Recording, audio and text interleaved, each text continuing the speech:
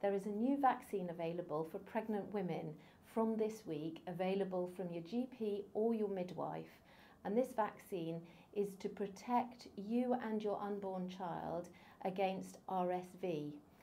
And RSV is a virus that can cause, in most cases, a mild cold, flu-like illness, but in some cases it can cause severe lung infections and is the cause for babies being admitted to hospital. We really want to encourage you to have this vaccine from 28 weeks pregnant, because this will then protect your unborn baby and make them much less likely, as the antibodies pass to your baby, so that they are less likely to be ill with this nasty virus in the first couple of years of life. You can also get other vaccinations as usual. So when you're pregnant, you qualify for having a flu vaccination at any stage in your pregnancy, as well as the COVID vaccination this autumn.